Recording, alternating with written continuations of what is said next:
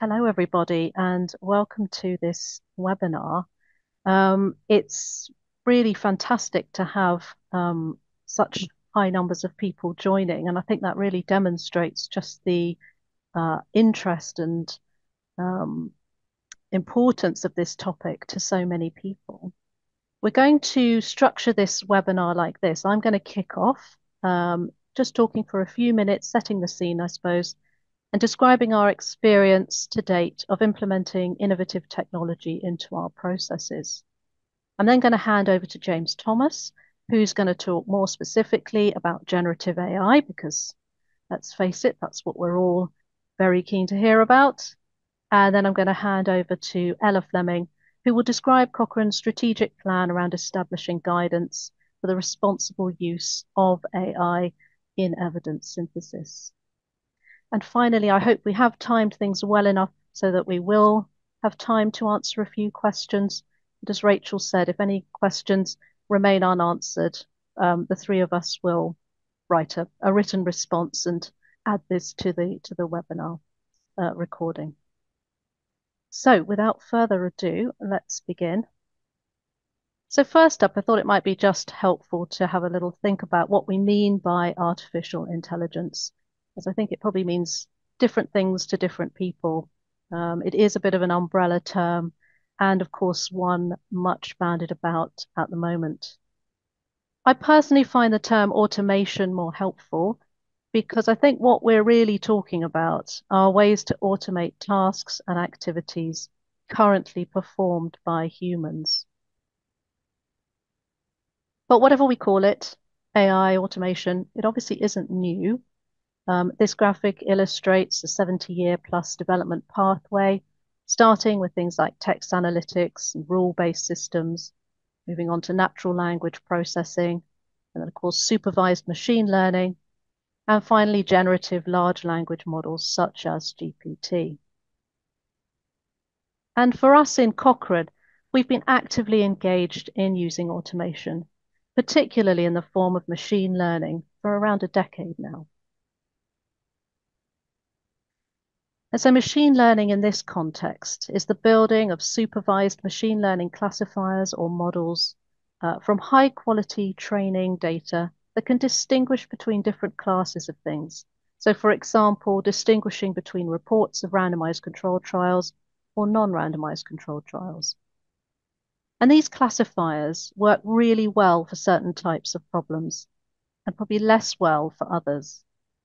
And they work well in instances where there is a clear question and definite answer, and where the training data has been highly representative of the data the classifier will tackle when deployed to a live environment.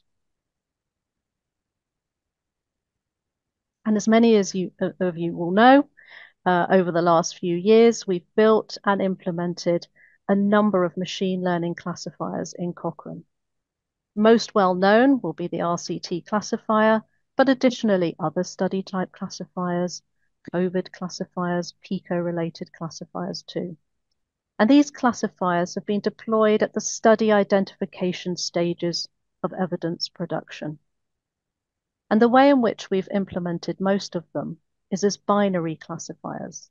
So that means that rather than just having scores or predictions on records, we've calibrated the models and introduced cut points, and that's represented by this dotted line here.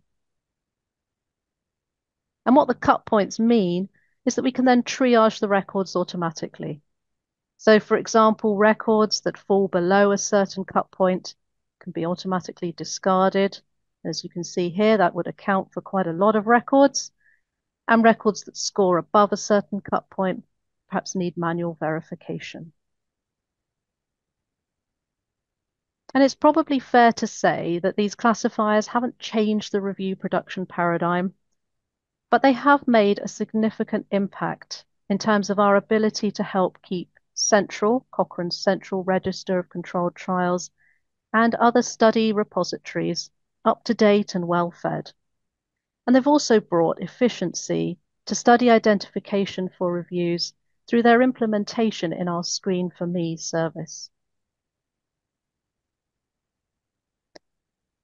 Our experience with implementing machine learning classifiers has taught us a lot.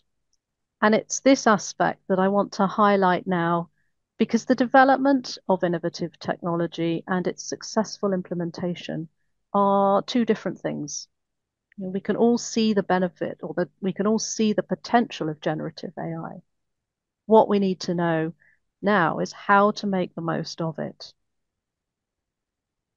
And of course, this starts with recognizing new potential automation capability.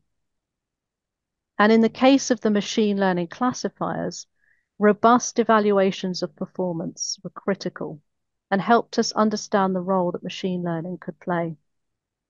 Certain key performance metrics needed to be included in those evaluations, and of paramount importance to us was recall, but we were also interested in things like workload reduction, generalizability of the evaluation results, and any limitations or reasons behind possible weak points.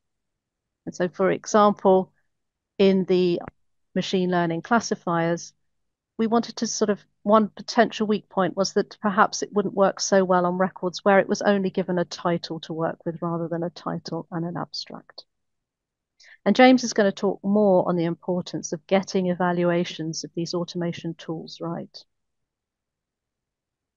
Another key question for us in terms of implementation was where precisely in the study identification process does this new technology or capability sit best? For example, are we talking about replacing all manual screening of title and abstracts with binary classifiers? And no, we're not talking about that because they're not accurate enough to replace all human involvement in the task. But at certain cut points, they are accurate enough to reduce the noise without throwing out relevant studies. There can be many ways that a tool can be implemented. And we've implemented classifiers in a deliberately safe way because of our need to prioritize recall over precision. And this just underpins the fact that a key part of being able to successfully implement automation is really about understanding its limitations and balancing those against a clear understanding of what the outputted data is going to be used for. And another area of consideration for us was around the technical or practical implementation. And this involved considering who should be able to use the classifiers and how. What expertise level is needed to use the technology? How and what guidance or support on the use could or should be provided? What flexibility should be enabled for tailoring use? For example, enabling users to shift the cut point or change the expected recall level?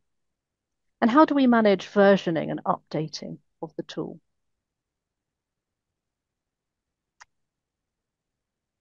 And in the case of the classifiers, we implemented them into our own software called the Cochrane Register of Studies, and we provided access primarily to Cochrane information specialists who were trained to use them effectively. But then another key area was around endorsement and approval for use within Cochrane reviews. Obviously, we need to ensure appropriate endorsement by Cochrane groups, for example, certain methods groups, review groups, approval by Cochrane. And in the case of the RCT classifier, we sought and received IRMG approval, so the Cochrane Information Retrieval Methods Group. And so now there's a new kind of AI automation in the form of generative large language models. And it's these that are dominating the discussions now, and rightly so. I don't think I can think of an equivalent technical innovation that offers so much promise or indeed potential to disrupt in this space.